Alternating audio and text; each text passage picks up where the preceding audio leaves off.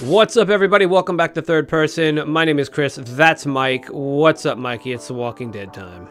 What's up, Chris, is we're going to be doing something a little bit different with our Walking Dead videos from now on. Yep. So if you don't know, Chris and I decided to start our own Third Person's Walking Dead group on Facebook. Check it out down below. Yes, we have the links below. So what we really want from you guys is after every Walking Dead episode to post your questions in the comment section of those Facebook Walking Dead group posts. Yep. And we're going to try to get to as many as we can. We have, I think we chose, I mean, we got a lot, but we narrowed it down to some repeat questions. So we got about 6 questions. So we're going to start these videos off, getting these questions, answering them, having a little fun. And then kind of at the end, we'll kind of wrap it up and let you guys know what we thought. So I believe, Chris, you have numero uno. Numero uno. And in addition to the Facebook group, obviously it's always YouTube comments and questions, which is where we are. So we're also asking you guys to put the questions on the video as well. That's perfectly fine as well. If you want to join in the group, you could join the group. If you don't do Facebook, that's fine. There's always YouTube. That's true. The first one comes from our friend Michelle Coggs off of YouTube. Yes. Michelle asks, what do you think of Daryl's weapon against the Horde? And did we realize that the name of the weapon was Morningstar? Which, you know, is obviously the name of this episode. It's Morningstar. Yeah. You wanna start it off? You want me to start it off? Yeah, I mean, I could start off with this one. I didn't know about the name that particular weapon was called the Morningstar until the end, but that's besides the point. I would have liked to see. I think it just wasn't practical for the way that they were attacking these walkers. Right? I mean, you have a bunch of your people around you. You're swinging this spiked ball. I just don't think that would be the best way to kill a bunch of walkers coming to your fence. I think the best way is a spear, like a sharp spear where you can just bang, bang, bang, bang, bang, right? I wasn't a fan of it. I would rather have, if they were going to give him any weapon to use, if not the spear, give him his crossbow.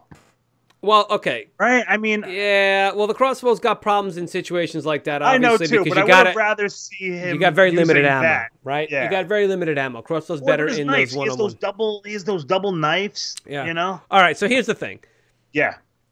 For me, I totally knew it was called the Morningstar because I'm a big geek, and if you've ever seen Braveheart, when he goes on, you know, spoiler alert for Braveheart for like a 25-year-old movie or whatever, right? But when he goes on a rampage and he starts killing all the dudes, he uses a Morningstar. He bursts into that dude's bedroom and he drops the star and it falls and he hits the guy in the face. Like, yeah. So I'm a big. It's like a medieval weapon. I'm a big proponent for medieval weapons. Yeah. I'm all up about that. I love medieval stuff. So yes, I did know it was Morningstar. Is it practical? I mean, not the most. I disagree a little bit with you, Mikey. It's not the most practical, but I think it has its merits considering, you know, you maybe can get more than one. It is, it's. Well, what if it gets stuck in like the brain? Dude, anything can get stuck. His double knives, that can get stuck easiest of all. One goes in, he can't get it out. His arm gets caught, he gets bitten. You know what I mean? Like that's the. What you said was absolutely correct. You want a polearm weapon. You want something that's long enough that's going to keep them away. Something sleek and pointy that'll come right out. But, you know, as far as weapons go, I don't think it's the worst weapon, you know. But, yeah. So I think it looked cool. I mean, it was amazing. Yeah, it was so cool. Cinematically. Yeah, it was absolutely dope, especially when it, and I watched that part, you know, trying to find like a thumbnail. I was trying to get one with him swinging it around. So, you know, it just, and then it slows down and he's just swinging his friggin' ball around. Anyway, all right. So let's move on. You want to stick with YouTube, right? Well, the next one does come from YouTube. It comes from John Blaze from YouTube, and the next few are going to be all about Negan. So I mean, we can kind of combine the next 2 questions. John asks, "Is Negan Team Alpha?" Right? You know, but you know, what is the next question? Because that kind of goes into it. I want to kind of like answer them both. Okay, no, I see where you're going. All right, so this question is from Pete R, and he sent us a PM on our third person page. Is Negan naive to think Alpha would spare Hilltop and allow them to surrender? Right. So let's make this a 2-parter. Is Negan Team Alpha? I'm not convinced. I think he's No, he's Team Negan. I think he's Team Negan, and I think the whole time he's been with her so far, he's been trying to convince her. It's exactly what, you know, what that question is that, is he naive for thinking that? I don't think he, man. Maybe he's just trying anything and everything for them not to attack. Listen, Negan's slaughter. too Negan, right? He's always Team Negan, and I don't think he's Team Alpha, and I don't think he was that naive. I don't think he believed it at all. I think maybe there was a portion, like a little bit of him that was like, oh, maybe I did convince her, because he did ask her. He's like, I thought you said we were gonna let them join us, and she was like, well, they will, you know, which like, duh. He was probably like, oh yeah, no shit. Yeah. Now, I'm kind of on the same boat. Really, I think I do think there might be a smidgen of Negan being naive, just because we know how he feels about Judith, and he knows that there's a lot of children at the I don't think he wants them to die. Yeah, I think that's why he might be Team Negan, but he's also Team Judith, and maybe even Team RJ and some of these other little kids. Negan has changed. You know, let's be real, and he has a soft spot for especially Judith. Well, Judith, I think Judith is his only. That's his Achilles heel at this point. Yeah. Yeah, exactly. So I think that's fun, which is a fun thing to have. Exactly. You know, so I'm kind of along with you. He might have felt a little naive to think that Alpha would change, but I mean, obviously, maybe he thought he was getting to her because they did the dirty deed, and he was like, "Oh, I got her in my pocket." I mean, and he was walking next to her when they were doing the whole. He's finally like fallen in line, and like, you know, she's not stupid. And his mask. Yeah, dude, she slept with him to put him at bay. Yeah. She knows she's a master manipulator. She knows that to get to him, preaching's not going to happen, and she's going to have to do it with his dick, basically. And so she did that, and then to cap it, she has him flay her. You know, what's the word? You know, scourge or whatever the fuck you know what I'm saying? Like, she has him do that. That's like a very intimate thing that she only had Beta do. Yeah. And like I said, I mean, listen, and she whips him back. Well, that's turning the tables. That's a domineering move. Yeah, that completes the manipulation. I'm going to have you do this to me. It's like a dog rolling over showing their belly, but then that dog makes the other one submit too. That's exactly what she's doing. And we haven't seen Beta get whipped. So I wonder if he has ever, you know what I mean? So like I was saying, when they were walking in line with the walkers, and Beta was like a few rows back, and they were, I forgot exactly what they were saying. They were saying something that she started. Yeah, we are the end. We are the end. Yeah, all this kind of stuff. But Negan was right next to her, and was Beta's position. So I'm kind of curious about. Excited about what's going to happen with them two later on. So there's definitely going to be a little a contention between Beta and Negan. But I also think that, again, Alpha manipulates him and is doing what she can, having him whip her and him like vice versa. Like, that was all part of her manipulation of him. She knows how to manipulate, and that's exactly what that is. So, they both do. But you know, that's all fine and good, everything we just said. But Mike from the Facebook group asked, "Do you think if Alpha is killed, will Negan take over the Whisperers and make them Saviors 2.0?" What do you think of that? I guess it depends on how Alpha goes out. You know, if Negan kills her. You think Beta's going to be okay with that and just be like, oh, you know? So I guess it depends on how Alpha goes out. So now we know, you and I and a lot of you listening probably know what happens in the comic. So I'm still stuck on the comic. Like, I can't really see this going any other way. Yeah. You know, like, you know the comic, right? You know what happens. Yeah. No, I know what, so I know what goes on. I don't. Hey, look, they very well can. I mean, look, they replaced Henry with Carl and Lydia, right? As we saw in this H and L, I'm like, who the hell was H? Right? And then I was like, oh, okay, right. I forgot. Okay, yeah. You know what I mean? So yeah, I forgot. So they do that. That's, you know, so you know, that could happen. Will it happen? my answer is I don't think he will make them Savers 2.0. One, because what we just said, that I think he has changed, and I think he's like he cares for Judith, and he maybe even cares for that community in his own way. And also, I don't think that. I think they want to end this whole Whispers thing. Oh, I think so too. You know what? Honestly, I'm really thinking that we may get the comic book, maybe not the same exact way, but there's got to be a way for Negan to now come back into play. Now, if we have with our group, with the survivors, right. So if we're having Maggie come back, if we're having Michonne come back, and people that are very apprehensive about Negan too, and still can't trust him, if Negan does indeed kill Alpha, and Maggie happens to be there now, you know, maybe that's a way for her to kind of get over. Well, I guess I won't say get over Glenn's death. Yeah. Well, you know but what? A way for redemption, and maybe there's, you know, something big needs to happen if we're getting some of these characters back, and Negan's going to be involved with the survivors. Right. That's the problem with quote unquote going off book or doing it your own way, is that the way it goes down in the book, and I know it's not the book, Chris, it's the show. I get that, but because there's a precedent, I personally, I thought it was fantastic what happens. And later in the book, after the Whisperers, like, there's stuff that goes down between Maggie and Negan as well. So having Maggie come back opens up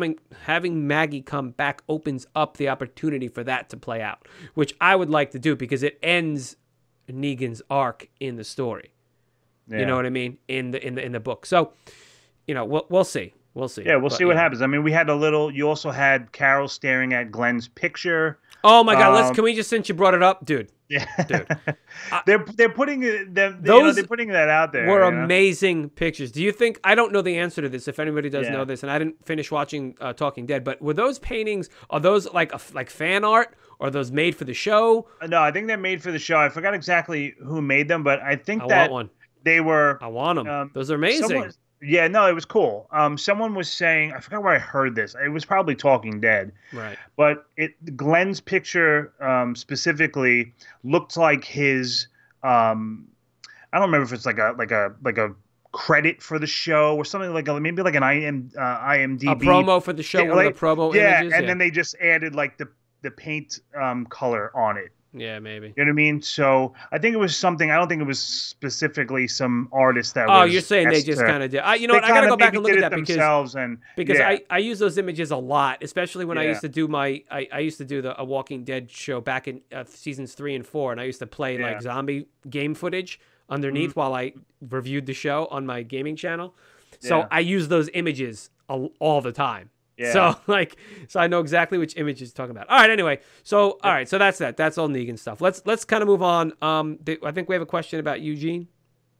Well, yes. I must skip that one. All right. And this is good. We kind of got an answer to it at the end, but do you think it was a good idea for Eugene to give up Hilltop's location to Stephanie, the woman he's been having this relationship over the CB or the radio? Do I think it's a good idea? I mean, I think he thinks it is. I think he, you want to talk about being naive. I think Eugene has a naivete to him because, like we see. What was a naivete? Naivete, because he has a date. He's got a date with her. You and I discussed this a little bit earlier today about, she gives up her location. He gives up their location, that being of the satellite that crashed, which I thought was a very interesting way to incorporate that. Like, oh, we saw it too, and we're here. And he's like, oh, well, it's got to be less than a couple hundred miles, blah, blah, blah. Yeah. So, listen, you can't stay alone forever. And in addition, we have to move forward anyway. We got to move the story forward. You got to have the next big thing to happen in The Walking Dead for next season, right? So you gotta lay these tracks down now. So, no, I think it's good. For us, I think it's good. For the show, I think it's good. For them in the story, well, we'll have to find out and see. I'm not sure. Yeah.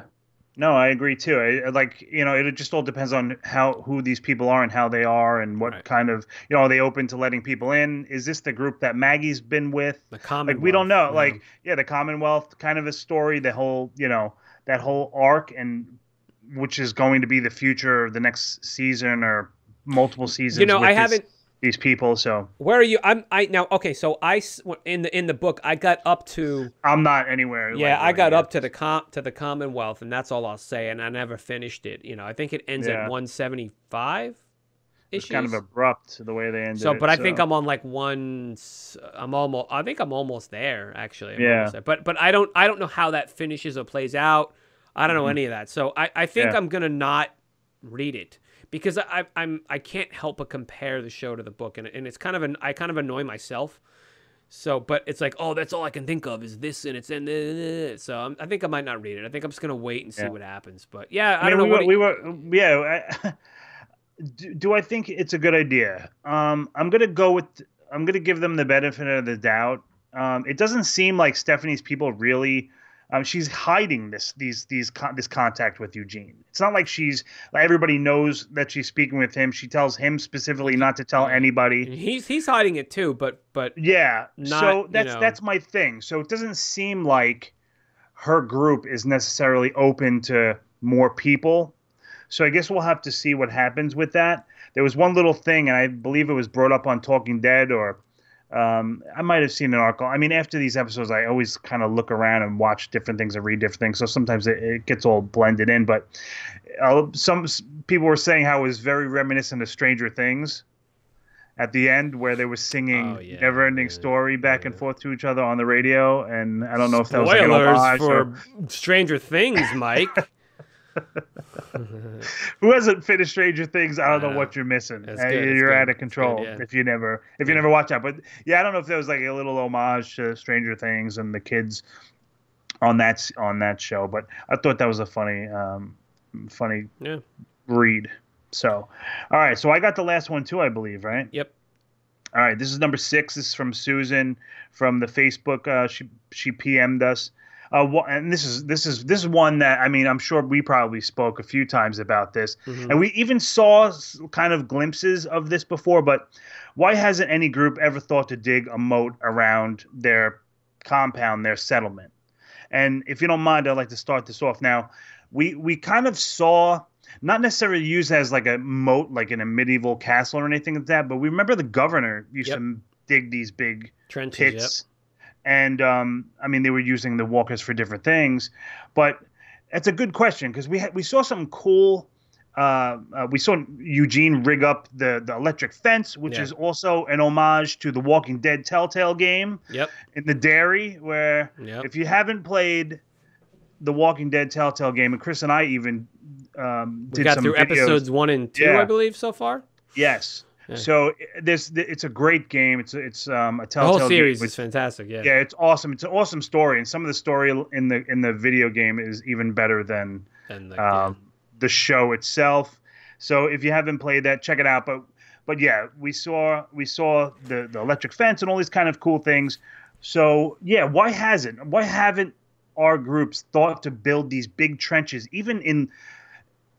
It would be a lot because these settlements are big. But So they're to also building order other to stuff dig- though. Like they're building Yeah, but- houses and barns and Yeah, I guess. I agree, They like- don't have like a caterpillar to fucking dig these huge trenches. okay, really good.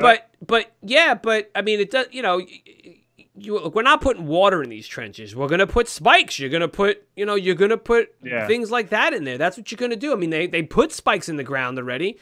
It's not like they didn't look at the fence they just built. But I agree. Like why not have? The one thing that annoyed me about this whole thing, two things annoyed me about this battle. Now, look, it was harrowing. It was pretty cool. I did enjoy it. And it's only the beginning. Right. It just And they got their started. asses handed to them already, and now they're in a Yeah. predicament where, I mean, the tree sap was amazing. Like that whole idea was like amazing. Yeah, I wrote down beta bombs. I knew, when I saw him filling that up, I was like, Yeah. oh, okay, I know exactly what he's going to use that for. It's basically tar. So, Yeah. but what annoyed me is that they created this, they kept showing this wide shot of the open field. And it's like, one thing that really bothered me was, okay, but what about the sides and behind? Yeah. How did they know that they were going to come from that They exact just location? knew they were going to come from the front. Yeah. Like, what if they put the Yeah. horde on the front and then a bunch of the Whisperers came from behind and got in the gate that way? That's very true. Not even gate. I don't think there's we don't even know what's in the back of that building. Like we don't, they never address what's behind these They only show the Or fronts assuming of it's the thing. the same kind of fence that there's just not a gate on the other. So right. So, but my whole thing side. was, it's dark out. What's going to happen? Like, you tell me no one can get behind you. But then also, why didn't they create a situation where they could funnel them in? You know what I mean? Like, create a choke point. And I don't necessarily know if it would have worked, because if it was an open field and like that, you know, that fence was already about to break and whatever. But maybe if you had done a choke point and just had people along the choke point, instead of a line. I don't know. I mean, I'm not a master strategist or anything, but you know, it just really, I mean, it was unsettling for sure looking at that, but I don't know. It was intense. I mean, it was intense, and I was, you know, they're all like, what the hell is like, it? Was this piss? Smells like Christmas trees. Smells like pine trees, he said, right? Yeah, it smelled like pine trees. But, you know, too, to add on to your point about maybe it wasn't necessarily the most strategic position for them to fight, is even if the walkers are they're piling up now, right? They're piling up. So if you have how far can you really reach after you're taking out the first few lines? They start. That was the problem. Some start leaning in and stuff. Yeah. So but what do you think? Everybody knew the horde was coming. We had fucking rats coming out. That was cool. That was really cool. That was dope. Yeah. So I don't know, man. You know, it's like, I mean, listen, and again, like I said, it's just the beginning of the Whisperer battle, this Whisperer war. So I'm assuming next episode it's going to start off right in the middle. Well, yeah. Of this. Well, now so they got the fire. You know, it's fire at the gates, and they got to figure it out. But obviously, they show they're alive and they're doing this and that and that. So yeah. So all right, let's just closing thoughts. I just want to. There's a couple few. What? Come on, dude. There's a few things I just want to address. You know, the Zeke and Daryl conversation I really enjoyed. I thought that was really cool. We haven't really seen them talk, and I thought that was very cool. They have a mutual respect for each other. I completely, totally, and utterly forgot that he's got thyroid cancer. Yeah. You know, he did get it in though. You know, I agree. It's him and cool. his honey. I'm sorry. Go ahead. Yeah, talk about it. That's one of the things that I wrote down too, because towards the end before the battle, really we had Daryl and Ezekiel. We had Daryl and Carol, which was pretty intense. And we had the Daryl with Judith, which was adorable as hell when she. That was the other thing. Was the other conversation. Those two conversations back to back, really. Yeah. You know, and I have a point to make about that afterwards. But go ahead, tell me more. Yeah, no, that's just some of the things that I really enjoyed seeing. One of the things, one of those encounters with Daryl, the one with Carol was really. He just one worded her, man. You know, he's like, she's just like, please don't hate me, and he's like, I'm never gonna hate you. And then he walks away. And he walks away because he's still perfect. Yes, exactly. That's what I thought. That was like awesome. I was like, oh no, please, hug her. Not another heart to heart. We've had like 9 of them this season. Can we just? Exactly. And he just said that to her and walked away. Beautiful. Yeah, that's really what I mean. This, I'm gonna tell you, Mikey. This was my favorite episode of the season so far. And you know, I know I've been giving it a lot of shit the past few seasons, but this is where the show excels. The show excels when our characters and everything are in dire straits. But the calm before the storm, the heat, you know, right before the battle, like this is where the show really excels for me. And I really did enjoy it. I stopped trying to look at it, you know, with a critical eye and just enjoy it, you know. And yeah, I think this was a really good episode. It was my favorite of the season so far. My favorite in a while, actually. So you know, I'm not going to talk ill. I just say I enjoyed it, other than the few things that we talked about with the actual beginning of the battle, like, you know, what they could have done. But, you know, again, I enjoyed it. I did. I actually had a good time watching this episode. It was some really good stuff, some really good conversations. Yeah, no, I'm glad. I'm glad because, listen, you're not the only one that's been critical to this. Yeah. You know, it's tough sometimes. But we're battling through it. Yeah, again, I agree with you. I really enjoyed this episode, too. Anytime Judith is really on the screen, too. One more thing, like, how it really shows when Daryl was talking with Ezekiel about, remember, if at any point something happens to me on the battlefield, I want you to take RJ Yeah, right. and Judith. So that shows a lot. That just shows that obviously he knows that he's another badass dude. Oh, of course. The guy ran the kingdom. He knows. Yeah, Look, he's not exactly. he's not a dude. He's not a slouch. Yeah. I mean, listen, we're kind of down. You didn't have the Oceanside to be able to help in this. You didn't have the Alexandrians to help in this because they're stuck, and we had a throwback with Negan with the blocking the roadways with the trees. So it's really a handful. You have a few really good fighters. Everybody else is like, who's that guy? I never seen that guy yet. Right. Yeah. So again, I agree with you. I really enjoyed the episode. Good acting, even out of some of the smaller characters like Aiden. I think it was Aiden, which was Enid's boyfriend, and the older guy Earl. Yeah. Oh, he was cool. Yeah. He was like, "We're gonna go do this. Let's do this." So it was good. So I'm glad you enjoyed this one. So that's a wrap with this. I hope you guys really enjoyed this new format for the Walking Dead videos. We're going to be posting comments on our Walking Dead Facebook group. Sorry, I couldn't get that out. So every Sunday we're going to be expecting questions from you guys after the episode airs, and we're going to try to get to them as much as we can. We're going to try to get to. Yeah, let me just piggyback on that because I just want to, the goal is to have a thread for each episode, so we can kind of get focus and get all, so we can all go. We all know where to go to get these questions, like. We'll pull them from YouTube and we'll pull them from Facebook. Those are like the two main things that we like to pull. But on Facebook, so it's a very specific place where you guys can go, so you don't have to be searching for it. I always put the post up top. It's in the announcements. It's put up top. Yeah. You can always find it. Join the group. So join the group. A lot of you have. Thank you for joining the group. Absolutely. Say hi in there. Talk. It's a place that we can talk about all this stuff. And we also started a Westworld group because Westworld's coming back at the time of this video next Sunday. Yeah. So about a week we have until Westworld Season 3 starts, which is going to be fantastic. So there's a group for that as well. If you like that show and you're watching it, go check that out. Come join us. Same situation. We're going to do questions, things like that. I think we're actually going to attempt to live stream that after the show on Sunday night. So we'll post a bunch of that stuff on the social media. Just putting it out there now. But yeah, tell everyone who likes, The Walking Dead, if they're watching, get in the group. If they use Facebook and stuff, or go to YouTube. YouTube or Facebook are the easiest places to get that stuff. So that's right. So check us all out. We really enjoyed doing this. Chris, I liked these questions. It's always one of my favorite things, the Q&A vid. So I know, yeah. Let's keep it coming. We appreciate everybody that wrote us in. We had a lot of questions, so we hope we answered yours. That's right. Thanks, everybody. We'll see you next time for The Walking Dead.